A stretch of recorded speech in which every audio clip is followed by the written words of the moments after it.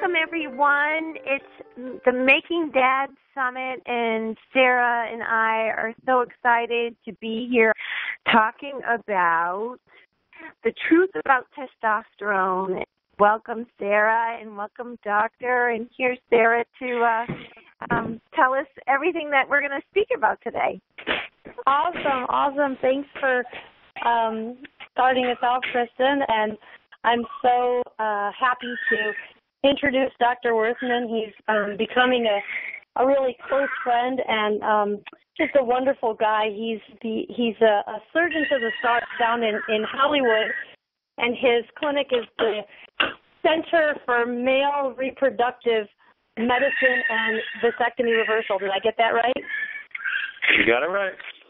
Awesome. It's such a long name, but it's just he's got an incredible practice down there, really helping lots of men on their journey to fatherhood. And he's such an approachable, wonderful guy. He's so easygoing to talk to and learn stuff from. So I always love the opportunity to interview him on these really important subjects. So welcome, Dr. Werthman. Well, thank you for that very nice introduction, and may I say ditto. I always learn something from talking to you, and I love talking to you. We don't talk enough, unfortunately. Well, yeah, we both have babies, true. And that takes up so much time. It really does. So today we're really supporting men on their journey to fatherhood. It's so hard for some men as we're getting towards Father's Day and just thinking about kind of what it's, trying to become a dad, and thinking about their own health and their own bodies, and starting to learn things about their bodies.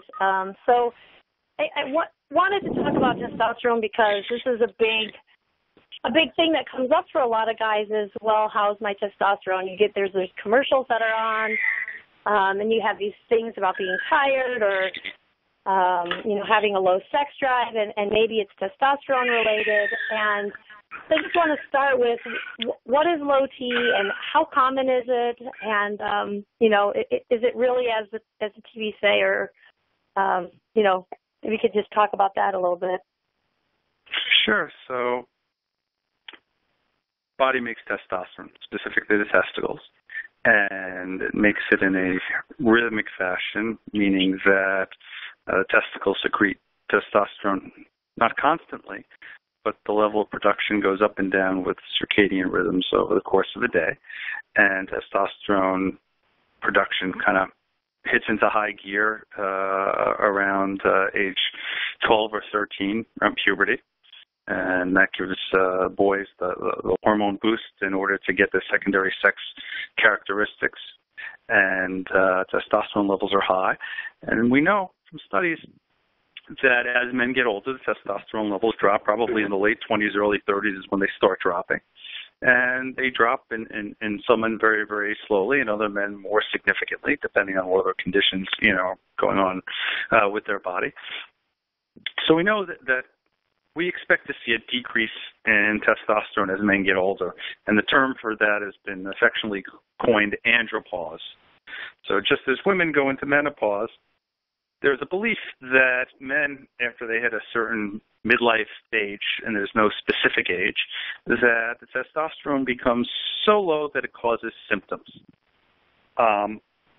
So the issue really isn't low T as measured as a number, because it's just a number.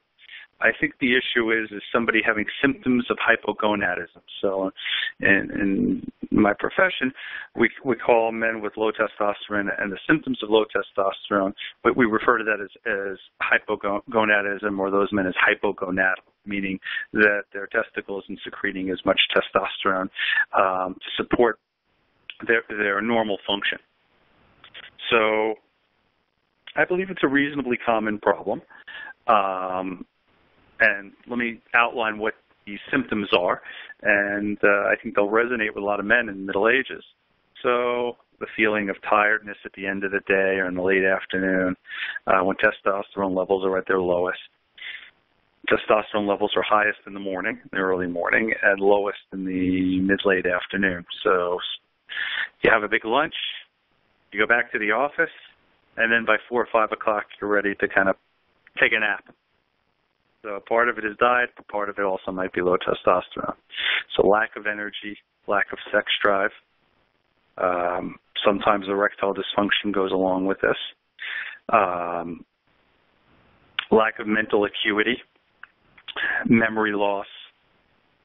In some men, it's significant enough to cause depression.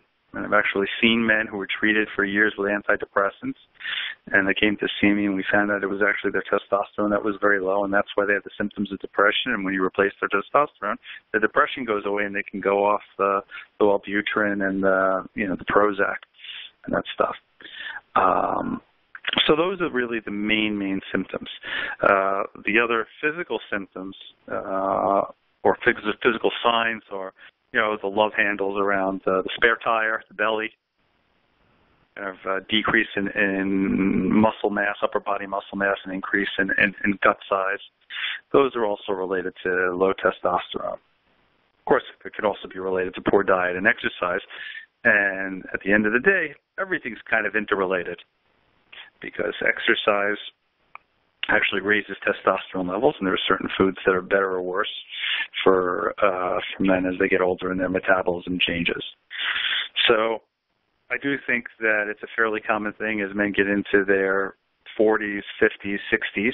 It's not something that, like women, it's a for sure thing. I know men in their 70s and 80s who are very vigorous and have never had any issue, and you measure their testosterone levels, and they're actually pretty good in the mid-range. But for a lot of men, their testosterone levels are going to drop significantly as they progress through midlife. Okay. I don't have a specific statistic as to how many or what percentage of men will go through this, but it's clearly a big enough business that, as you mentioned early on, there are commercials on TV targeting men with these symptoms. So it's certainly a multi-billion-dollar business. So that means it's affecting a lot of people. A lot of men are symptomatic. So you say that this is primarily it's in guys that are getting a little bit older. If these are, if you're thinking about becoming a dad when you're older, is this something you need to worry about? It's made in the testicle. Does that impact your body's ability to be fertile? Yeah, so that's a great question. It's a great question for two reasons. So the first reason is, as you said, it's made in the testicle, and the testicle only has two jobs. It makes sperm and it makes testosterone. So certainly it would be logical to assume that if the testicle is not making enough of testosterone, might it also be not making a whole heck of a lot of sperm? And we know also that sperm counts drop as men get older. And if they probably drop corresponding to the testosterone to some degree. But there's so much redundancy and excess capacity in terms of sperm production that, an 18 or 19 or 20-year-old might have a sperm count of 100 or 200 million, whereas maybe a 40 or 50-year-old may have a sperm count of 15 or 20 million, which, might be a fifth or a tenth of what it was when they were younger, but it still might be perfectly fine to get the job done in terms of fertility. The bigger thing about low testosterone, aging, and fertility is, and I think this is what you're alluding to, the treatment of low testosterone can make men infertile.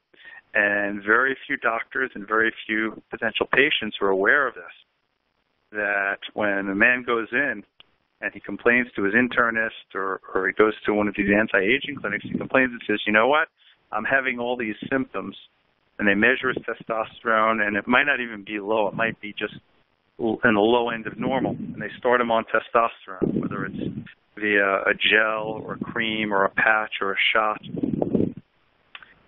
They don't typically tell men that once they start on the testosterone, two things happen. Number one is that it actually stops sperm production. It shuts down the testicle. So when somebody starts on exogenous testosterone, meaning taken from the outside, their testicle or their body senses that they have lost of testosterone, and therefore their testicle doesn't get the signal to make testosterone, but it also doesn't get the signal to make sperm. So it's very, very, very common that when a man starts taking testosterone, he becomes sterile. Yeah, that's some big news. If you're trying to start a family, you absolutely you could get that big blow of, hey, I got low T. You go in, you try to get some T, and now you get back from your semen analysis and you're shooting blanks. It's and it's not necessarily your body, but it is the fact that you're messing up the signals that would make your testicle function normally. Absolutely, and for a lot of guys, they're not told that it makes them sterile. The typical patient that I see who comes in with this situation, and I may see one or two of them a week, is, I wasn't feeling so great. I went to my doctor, and he told me it might lower my sperm count a little bit, but he didn't say it was going to make me sterile. And then they go back to the doctor and like, wow, that can't happen. Never seen that. It happens all the time. So the other thing that they don't get told is that there is a possibility once they start taking testosterone, they're on it for life, that they may not be able to come off the testosterone. And that's another kind of thing, that we don't want to use this cavalierly, especially in someone who's 40 or 45 or 50 and may be alive for another 40 years, that you might be committing them to lifelong hormonal therapy. And if you're on the younger end with a low or low T, and you start taking the testosterone, and then you find that you're not producing any sperm, is it reversible, or is that it? That there's nothing that can be done after that? Yeah. So for most men, it's reversible. It is. But okay. That's a good thing. But there is a small group of men where it's not reversible. So that's number one, probably in the 10% range. It's not reversible, but it also depends how they've been on the testosterone and how long they've been on it.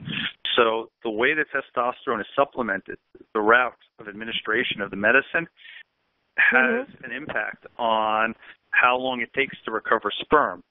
So when men take shots once a month, what ends up happening is the testosterone that they get spikes, and after 3 to 5 days, it starts dropping.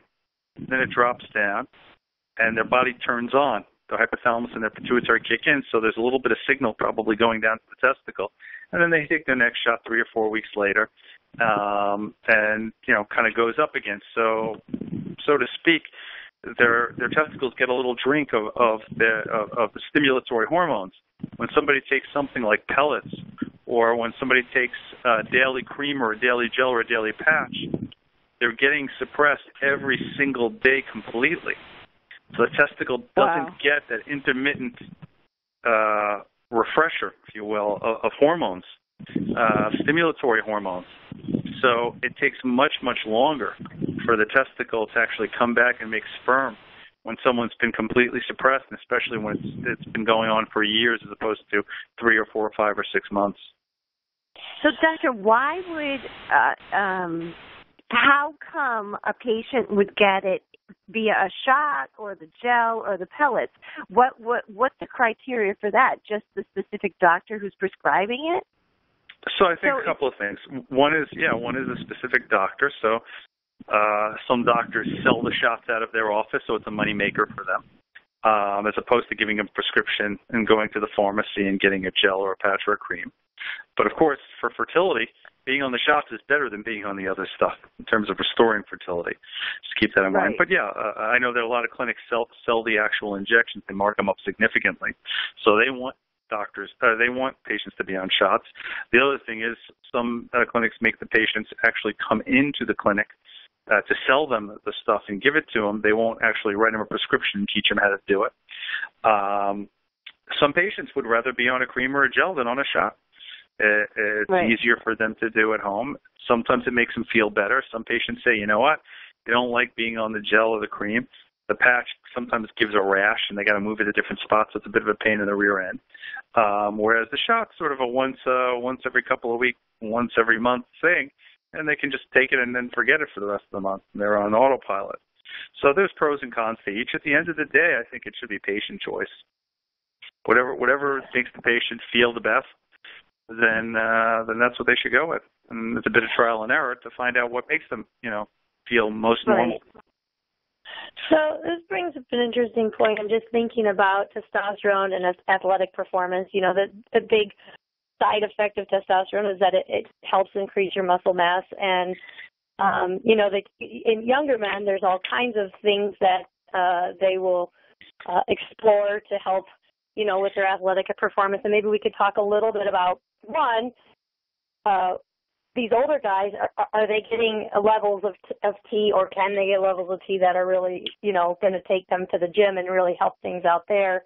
And B, for these younger guys who, have used things, which things are bad, which things are good? There's quite a few different supplements, so maybe we could just talk about a little bit about that. Sure. So, there are certainly a segment of guys who are very body conscious and image aware, and they want to look good and they want to feel good. Certainly guys, I see a population of divorced men, and they have to get back in the dating world, so they want to kind of get into the gym and get buffed up, and they want to do it quickly. See a bunch of CEOs that want to stay on top of their game. So, performance-enhancing properties of the testosterone are very appealing to both young men in the athletic realm and to older men in the realm of business or in the social scene. I'm not a huge fan of prescribing testosterone for the image-enhancing and the performance-enhancing aspects of it. They come as a potential bonus.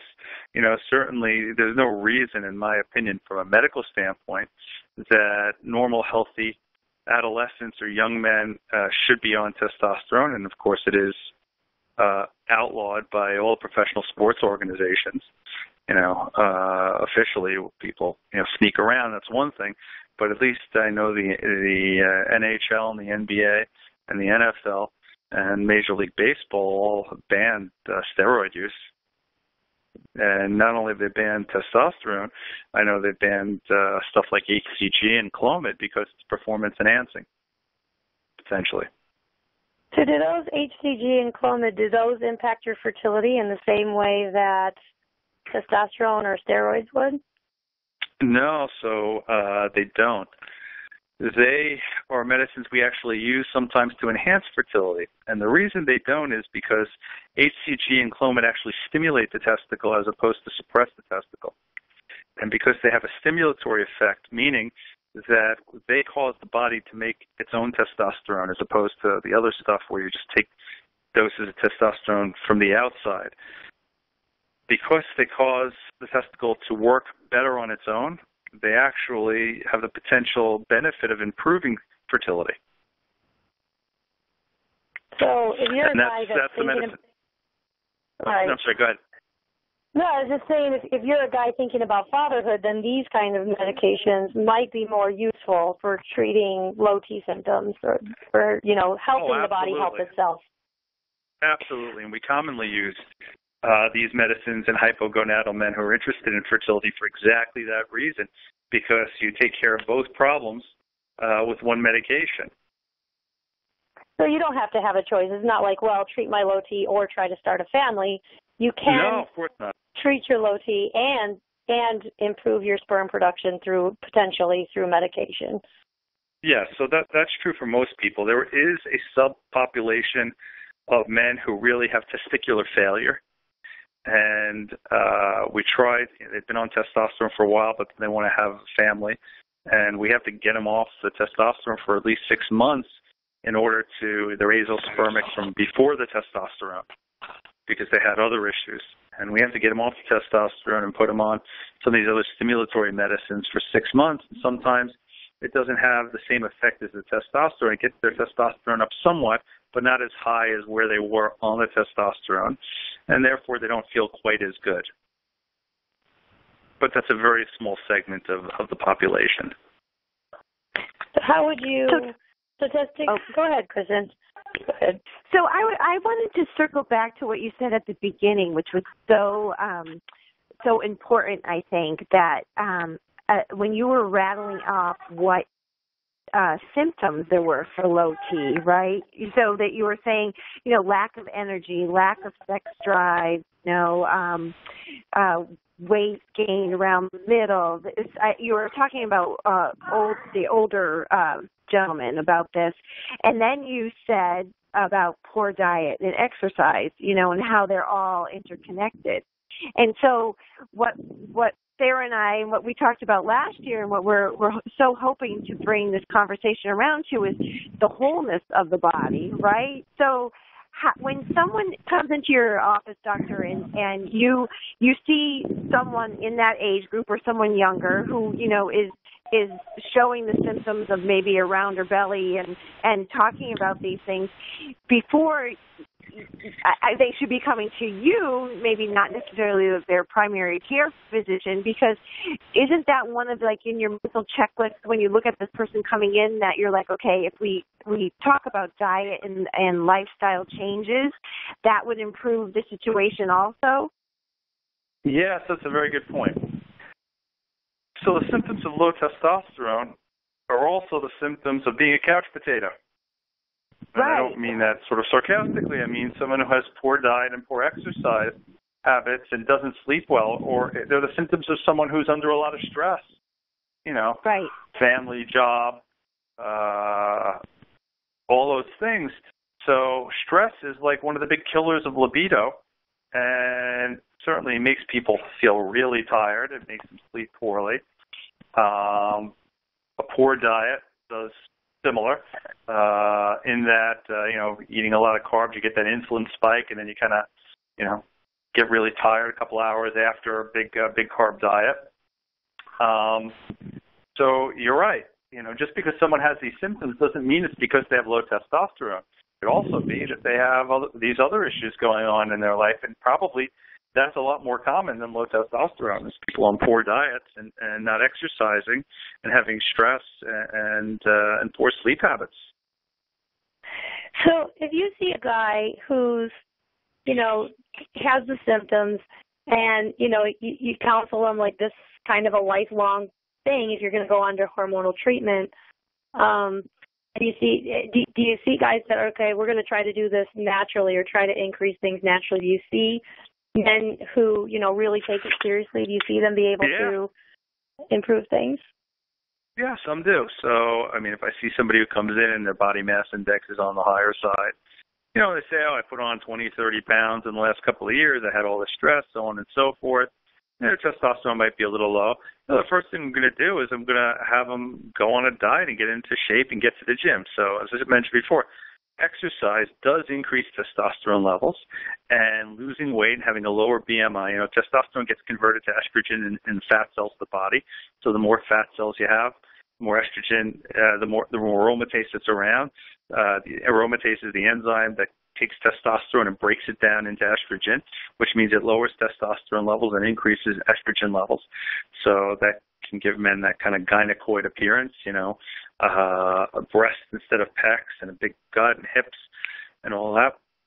So if you lose weight, get rid of those fat cells, shrink them down, and exercise, you're bound to increase testosterone, and also being on a better diet gives you more energy. Exercise gives you more energy, makes you feel better, and that actually might do much better than actually getting on testosterone. Testosterone may be an adjunct in small doses for a short period of time to help people, act as a catalyst to help them get back into their healthy lifestyle. But certainly it would be optimal for the people with these kind of symptoms and in this situation to do it naturally as opposed to through pharmacology. And how does that transfer into? Go ahead. Go ahead, Sarah. I was just going to ask, how does that transfer into the bedroom and into fertility?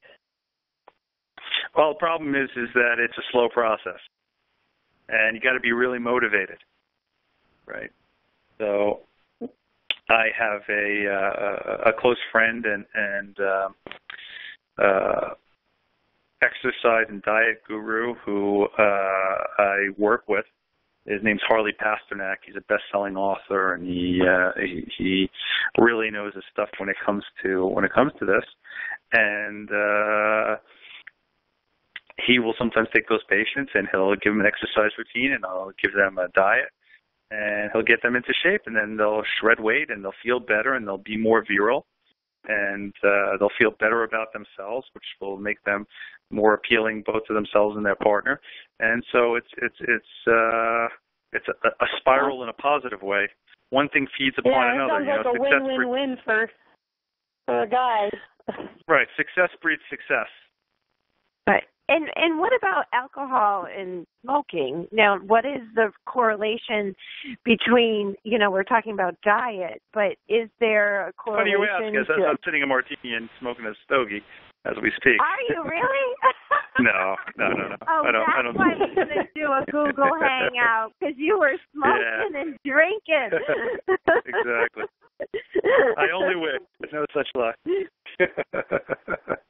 Nope. No, I was wondering about we're talking about fertility, and it's so powerful to bring awareness, because I had a client who actually was shocked when I said, well, you should be in moderation for alcohol consumption and talk to your doctor about that.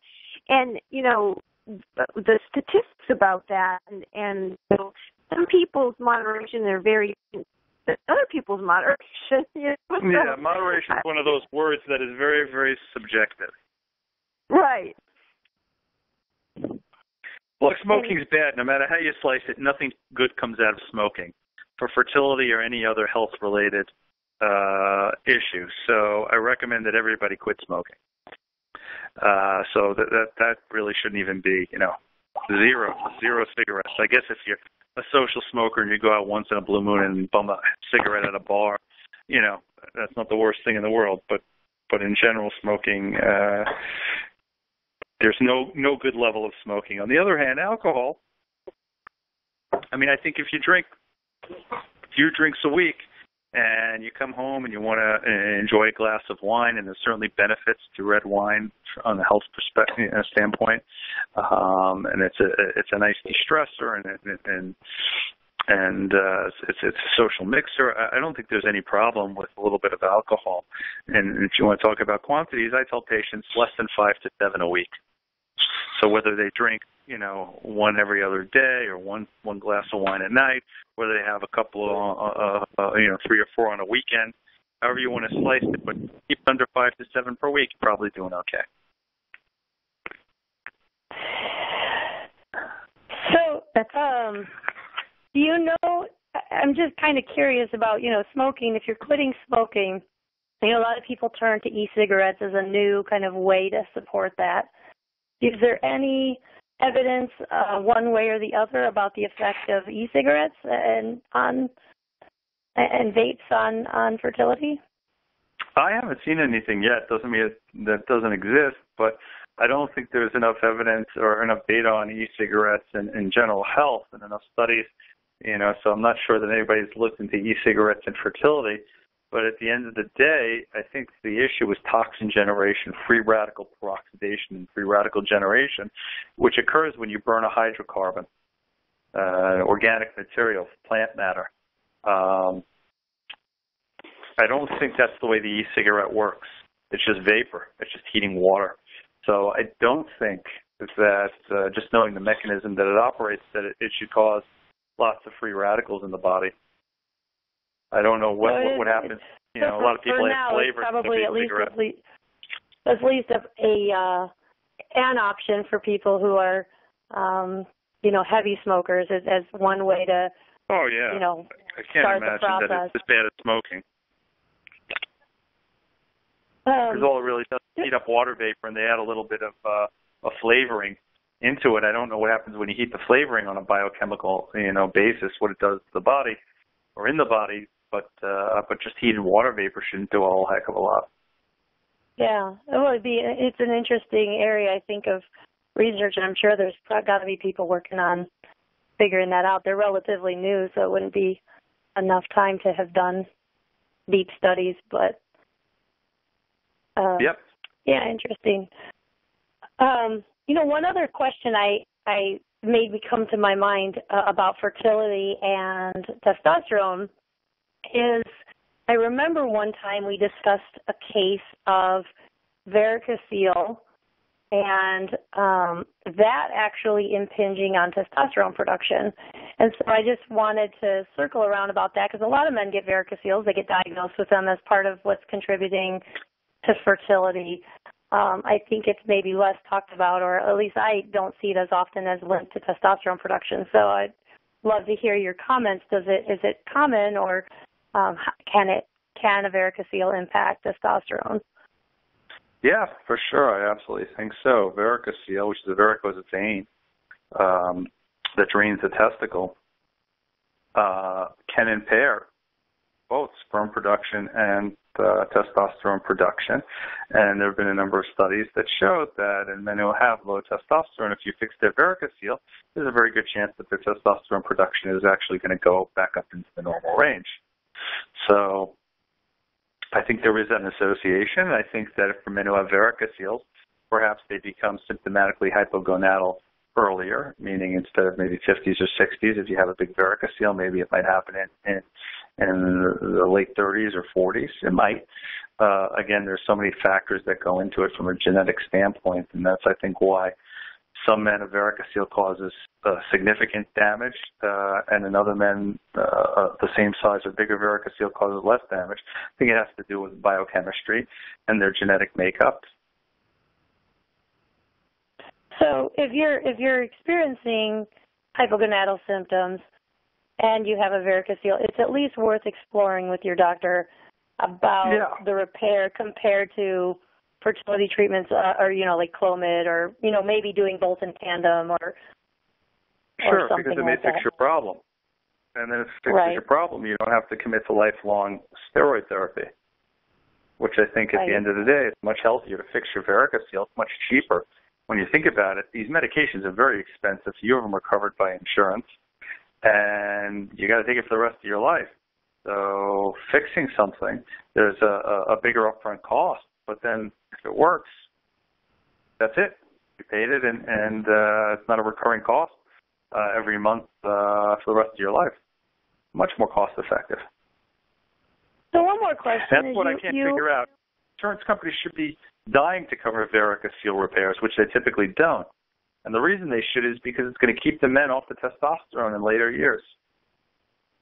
It's much more cost effective for them.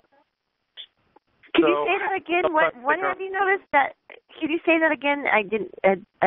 You broke out a little bit. So what did you say that you've noticed that they're? I'm just going to be quiet and let you say it again. No, I'm not sure which point you were. That if you go in and have the varicocele checked out and have the reversal or the surgery for that, that will also, of course, what you're talking about, improve the T, your low T. You know, that down the road that you will not have to take this lifetime pill. And I think for me, what just I love listening to this conversation because I told Sarah about this the other day. I was grocery shopping and I was talking to the woman behind the deli counter, and I was getting cheese for my kids, and this young kid started talking. He was about 30 or something, and saying that, oh well, I can't talk about my kids. They're not here yet.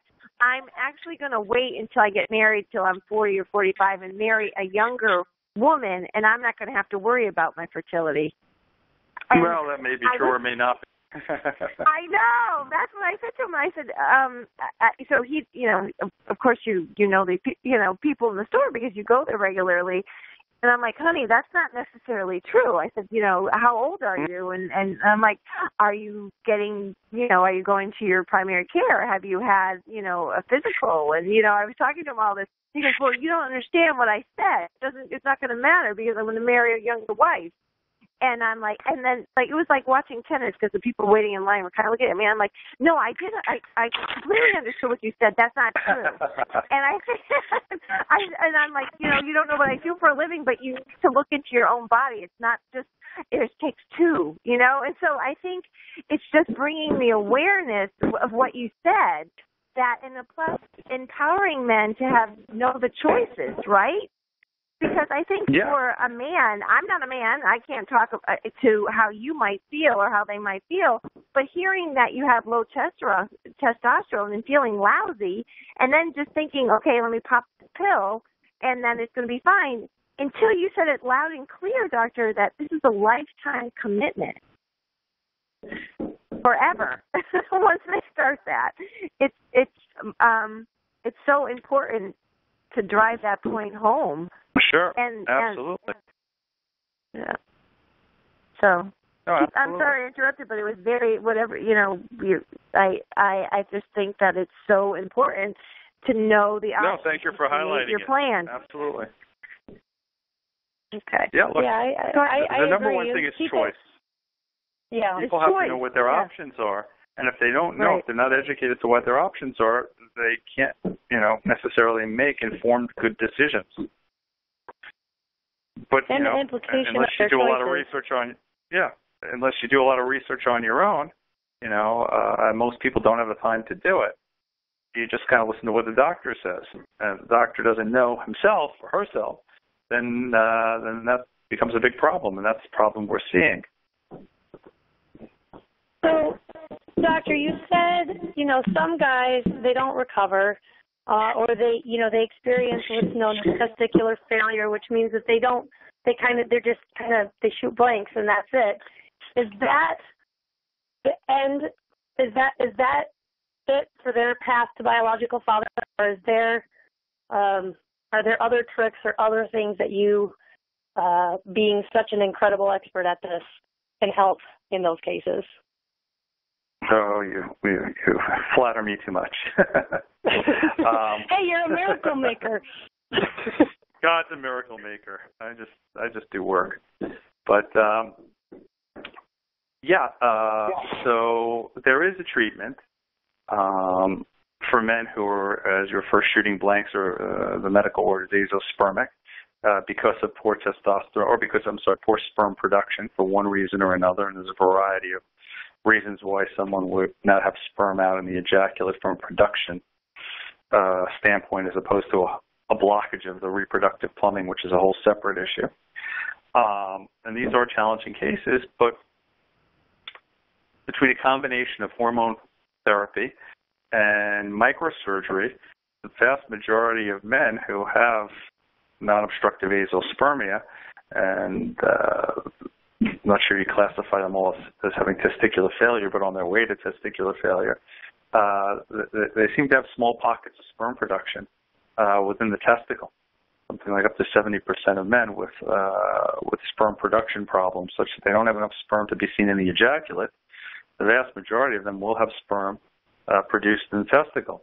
As a matter of fact, one of my colleagues in New York just published a paper where even in the worst cases, where the men have a condition called Sertoli cell-only syndrome, where there's not even the precursor cells to become sperm on a routine biopsy, and I believe in his study up to 40% of those men, he was able to find small amounts of sperm in the testicle. And that's huge. And what that does is a big thing, and this is the message I would love to get out to the urology community in general, and to men who have these problems. When I trained, and what's going on in most of the urology world is when someone doesn't have any sperm in the ejaculate, they do a biopsy of the testicle as a diagnostic procedure to see if there's any sperm, and they take one or two little pieces.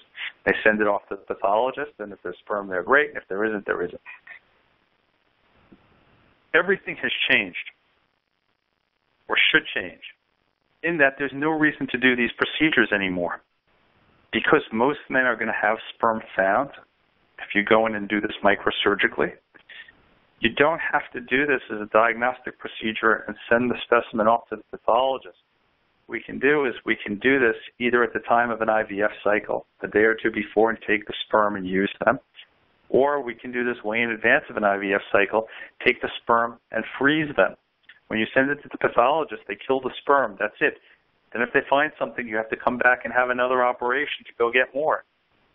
So the big take-home message, and I don't know if this was made clear at the AUA, is there's no reason anymore to do diagnostic procedures on men with non-obstructive azoospermia.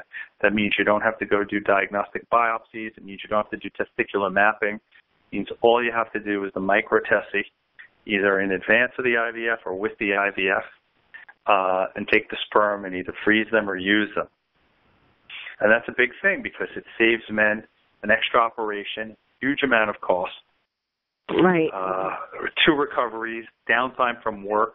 I mean, it's a big thing. So the conclusion was that diagnostic procedures, again, whether it's a fine needle biopsy or an open biopsy or a testicular mapping procedure, these things should become things of the past because they're no longer necessary, given the very high likelihood of finding sperm and given the ability for us to go, and if we find it, to freeze it so that then it can be used with IVF. There was a study that was published by Craig Niederberger, one of my colleagues in Chicago at the University of Illinois, and he found that sperm taken from these men, the pregnancy rate, whether the sperm was used fresh or whether it was used frozen, was exactly the same. It was a little over 50%. So there's really no reason to not be doing this in advance as one procedure and get rid of all this diagnostic stuff. That's amazing, isn't it? It's. I feel like I've been around in this quote-unquote industry for so long that just hearing you say that is just so such a blessing, and it is a miracle. I know that you. It is. You shun that away from you, what you do, but that's a miracle. That is going to create a miracle. The fact that you just said pockets of sperm, it's not like binders of women, but it's pockets of sperm that you're basically taking a step away from something that's so traumatic to a couple and so hopeful now. You just with this technology or this new study, that's profound. That's so tweetable. Tweet that, boy. So thank you for that. The big thing is, sure, how do we get the general urologist and the other doctors, the few of them in my industry, from continuing to do diagnostic procedures? Get them to stop doing this stuff. I even a bigger step back from that. I mean, some guys, they get diagnosed with azoospermia and they say that's it. You don't. That's it. You have to use donor sperm. That's it. Yeah. You don't have any choice at fatherhood. That luckily has gotten better with the awareness of IVF. But when I first started, that really was kind of the party line. Is okay. That's the end of the road. Go ahead and use donor sperm. And I still once in a blue moon will hear it, especially from somebody who goes to an older urologist and gets their opinion, and they don't know about about the potential for using testicular sperm, or in more rural areas as opposed to a city like LA or New York, where many more of the doctors are up to speed and at least they know it's possible. And look, they may still do biopsies and vasograms, which should really be things of the past and selectively used.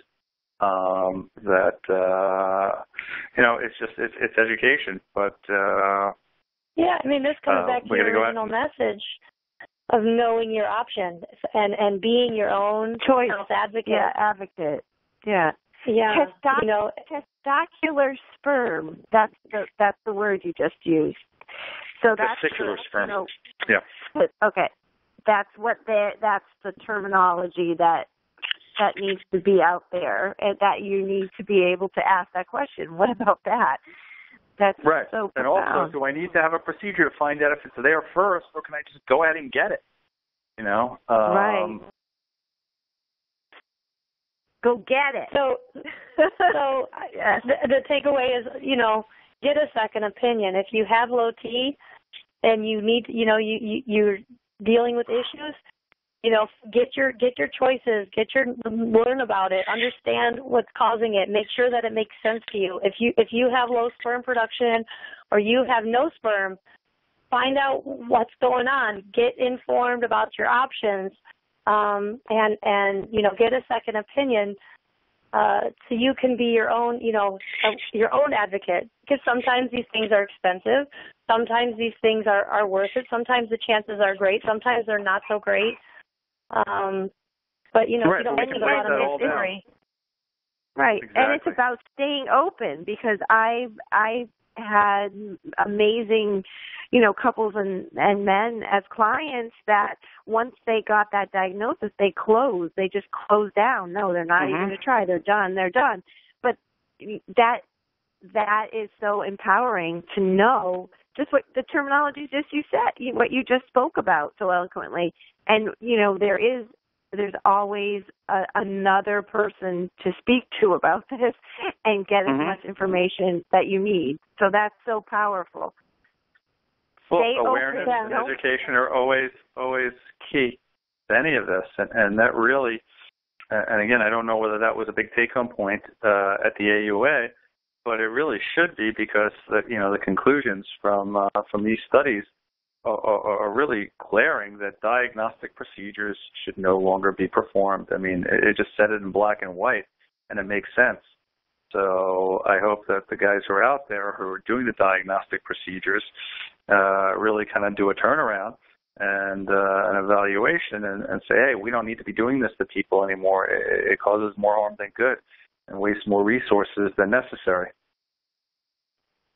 I mean, it could also probably be, you know, heartbreaking if you get a positive on the diagnosis, but they don't find it the second time when they go in. Well, that unfortunately also happens, and that's the problem with mapping, is that when they do the mapping and they put little needles to different areas of the testicle and they aspirate and they make a cytology slide, they fix the sperm and they kill it.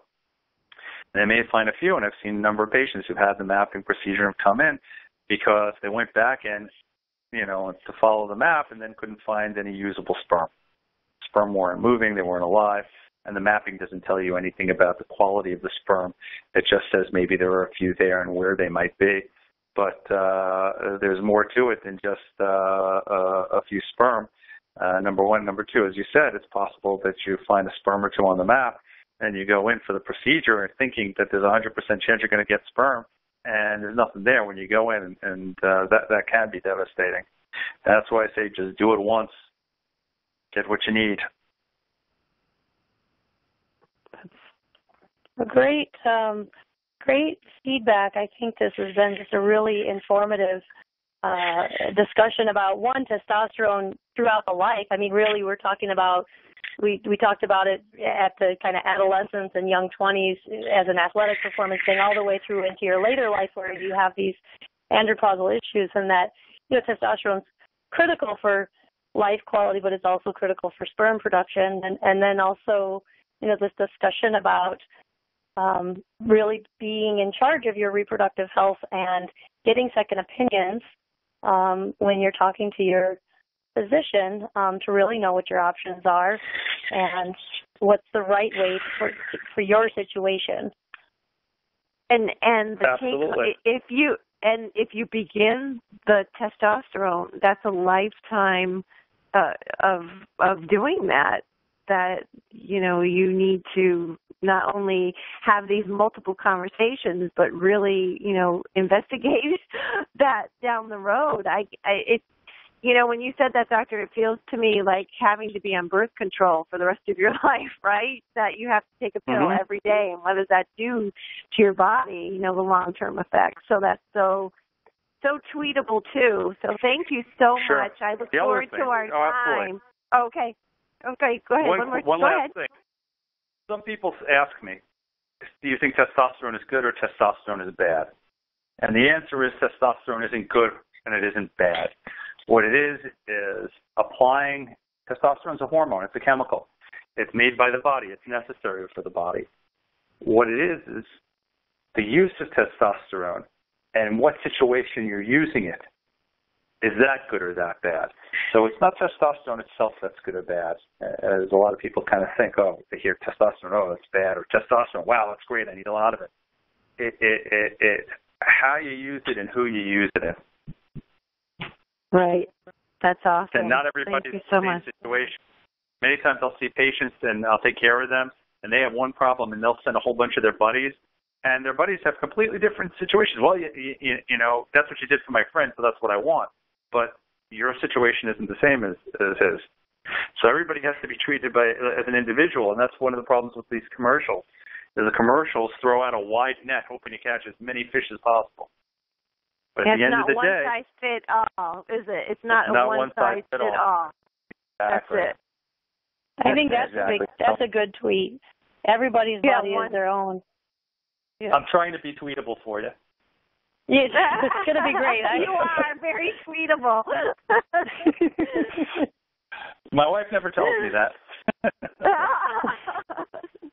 Well, thank you so much. I look forward to great talking to you. An hour a year. I look forward to it for next year. In the meantime, me too. If anyone needs to find you, of course, all your information's up on the website. But is there what is the easiest way for someone to get a hold of you or call my come in and see you? Okay. Yeah, just call my office. Leave me a message. 310-277-2873. And call, leave me a message, and I'll get back to you. If there's any guys out there who are struggling with either low T or sperm production issues and just want a second opinion, Dr. Werthman is just an incredible, easygoing. He'll hear you out, and he'll really give you some straight feedback. So I would encourage you to reach out to him. Thank you.